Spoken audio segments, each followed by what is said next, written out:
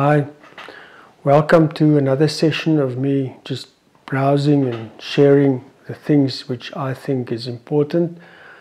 If this is your first time, I'm Peter Du Plessis and you're welcome.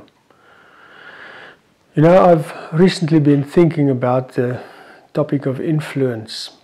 In this world, we are always impressed with people of great influence, usually wealthy people, sportsmen, people of great achievements, people of great entrepreneurship, doing things in this life. And yet, if you look at what the Lord Jesus has said, what shall it profit a man if he gains the whole world and yet loses his own soul? Or what shall a man give in exchange for his soul? That is in Mark 8 verse 36. It means that being successful in this world is not wrong, but unless I can balance it with a perspective on eternity, it can be pretty empty.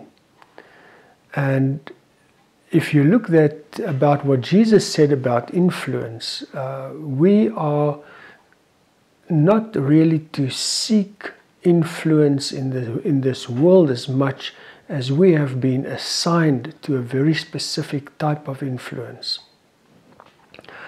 In Matthew 5, Jesus speaks to his disciples, to his followers, and he says the following. He says, "You are the salt of the earth. But if the salt loses its flavor, how shall it be seasoned? It is then good for nothing but to be thrown out and trampled underfoot by men." Now, let's think a bit about that first. What is salt? What does it do? Salt gives flavor, but salt also preserves against corruption and decay. Now, what does it mean in practical? You know, there's something about the gospel of the Lord Jesus Christ and its effect on a person's life that speaks of the original design of God for a man, for a person, in such a way that it addresses the consciences of the people around you. The interesting thing is Jesus didn't say you must be salt. He said you are salt. So our goal, our purpose, our assignment is merely the purity of that which is in us. And also the importance of not compromising on what Jesus has said to us, what he demands of us, and what he has put in us. Secondly, he says this, he says, you are the light of the world. Once again, don't try and be the light, you are the light of the world. A city set on a hill cannot be hidden, nor do you light a lamp and put it under a basket, but on a lampstand, and it gives light to all who is in the house. These two verses come from Matthew 5 verse 13 to 16. Now the interesting thing here about this portion about the light is that in John 8 verse 12 Jesus says, "I am the light of the world." Now just think with me. Jesus says, "I am the light of the world," but he also says, "You are the light of the world." So what does that mean? Well, that means that when he lives within us through the Holy Spirit, we reflect him.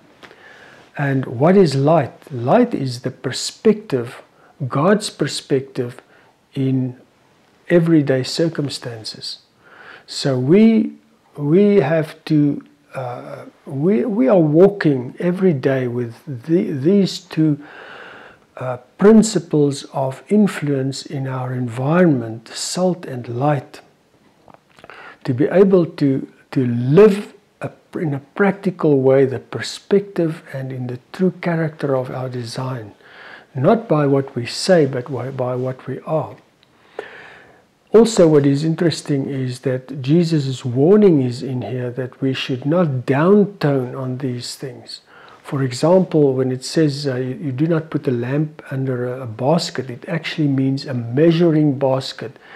as if to say you cannot measure the amount of light that you are willing to give.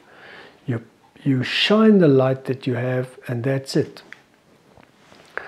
But if you look at in the Bible what Jesus spoke about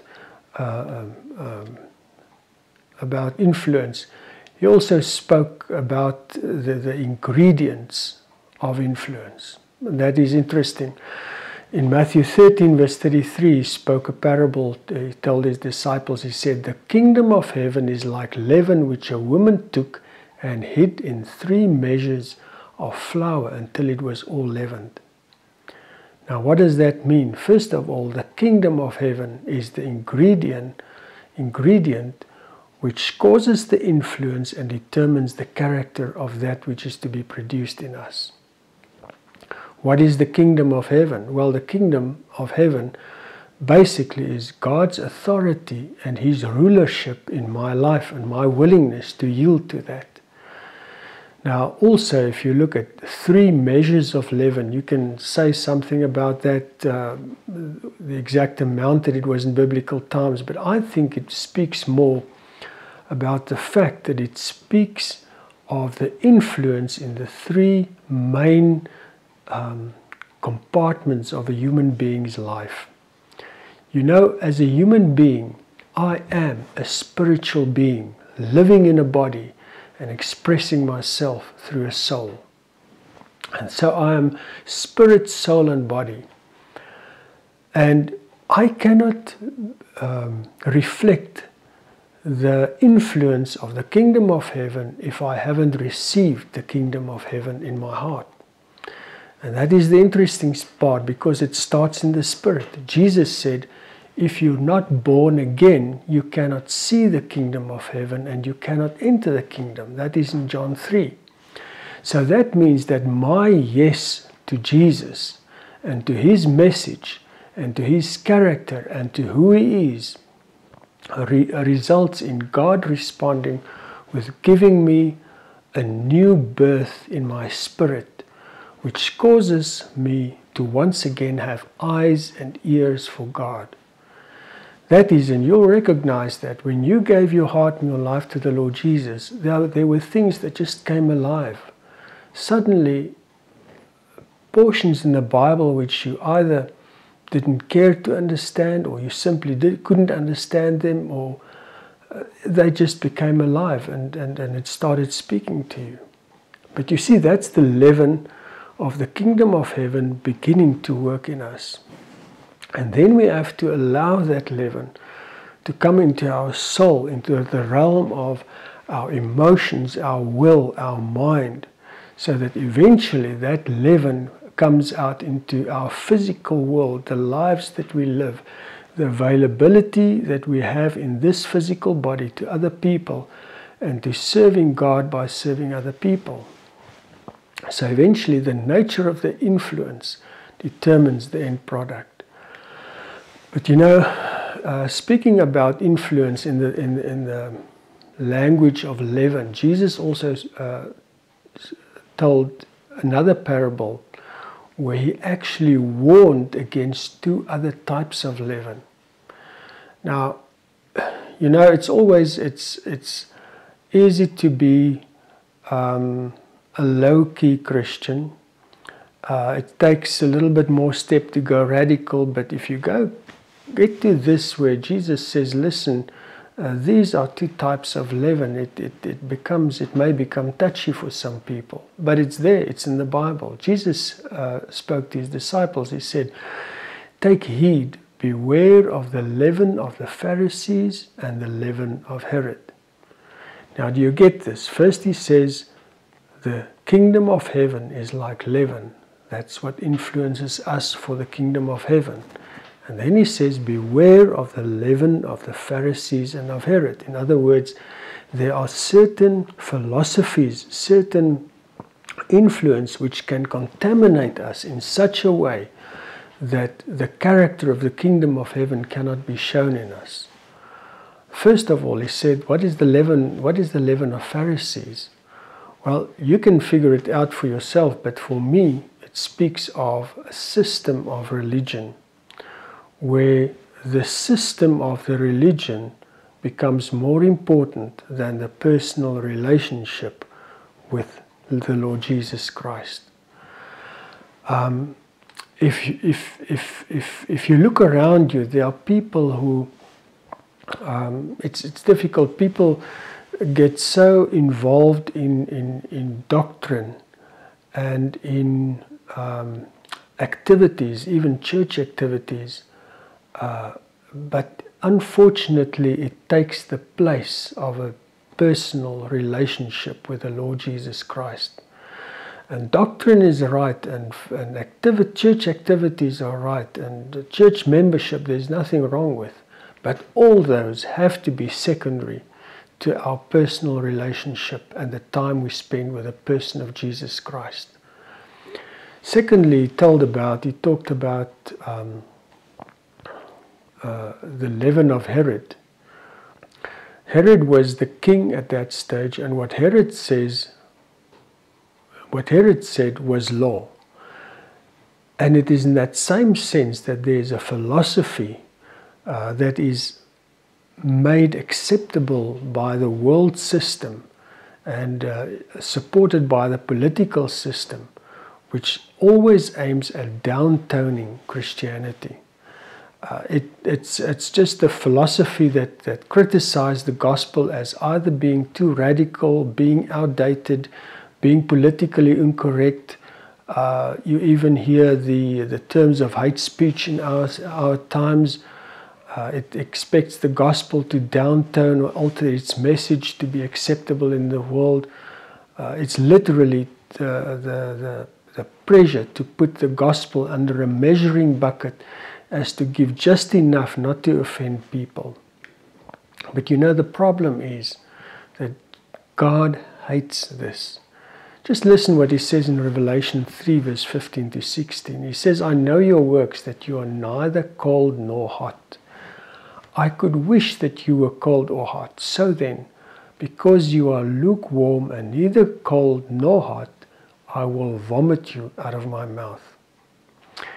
You know, these things become very serious. It really challenges us with the fact that we have to make a decision on how radical am I going to be with the influence that I've been assigned to. And nobody likes to be called lukewarm, but neither does anybody like to be rejected. So this is one of the things of the gospel of the Lord Jesus Christ. You have to accept that it's not always the most popular choice that you're going to make. Jesus said in Matthew 10 verse 22, he told his disciples, you will be hated by all for my name's sake, but he who endures to the end will be saved. He also said in Luke 9 verse 23 to 25, he said, if anyone desires to come after me, let him deny himself and take up his cross daily and follow me. For whoever desires to save his life will lose it, but whoever loses his life for my sake will save it. For what profit is it to a man if he gains the whole world and is himself destroyed or lost? So, yes, we are assigned to influence. That was part of the package deal. But it also requires a maintenance of us in the sense that we have to value spiritual investment more than personal comfort, and to be willing to be instruments of change more than being accepted by everybody. It's a perspective that we hold of holding on to a biblical perspective of the reality of eternity for ourselves and for the people around us, and not yielding to the philosophy of this world, which demands us to go soft on those things. So yes, there's really a need in this world for people to stand out. There's a need for salt. There's a need for light now as never before. And I don't think that we can afford to take a position of self-defense in these things. We need to take a position of the vision of transformation, because that is what God has given us, that is what He has assigned us. If we allow the leaven of the kingdom of heaven to transform us, we will be the light and the salt which holds the potential of transforming our environment and other people. If we, however, allow the leaven of this world and the philosophy of this world to influence us, we become the light under a measuring bucket and the salt that is worthless. And then we really lose the edge of what Jesus Christ has designed for us to be in this world. So I really want to challenge you that we take our assignment seriously, that we value the approval of the Lord Jesus higher than the approval of anybody else. So God bless you, and may you really shine your light and be the salt that you've designed to be.